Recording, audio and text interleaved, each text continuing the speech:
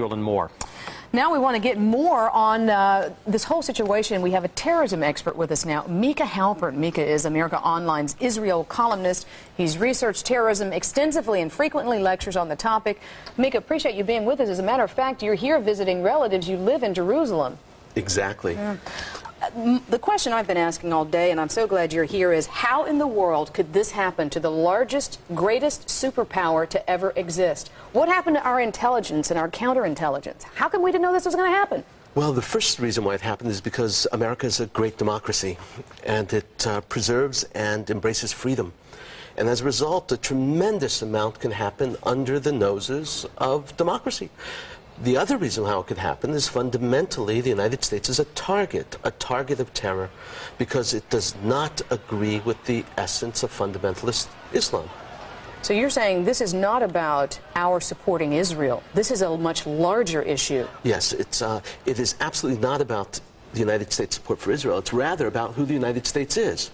The United States represents freedom, democracy, equality for all people.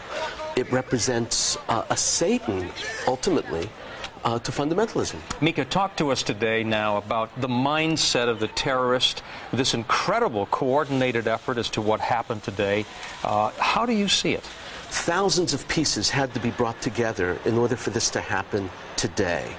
Imagine two planes coming from completely different places, entering into the same airspace, hitting nearly the same target, but specifically two different places right next to one another. Not even to mention a Pentagon attack and another attack directed towards Camp David. All symbols. Symbols are very important. But terror itself is not suicide from the point of view of the fundamentalist Islamic perspective. It's martyrdom. Martyrdom is essential, and martyrdom is embraced. It's heroic. It's something they can be proud of. It's something that can be passed on to, and their families can bask in the limelight. Who are these people? This has to be a well-orchestrated, well-organized group, because, as you said, the choreography was unbelievable.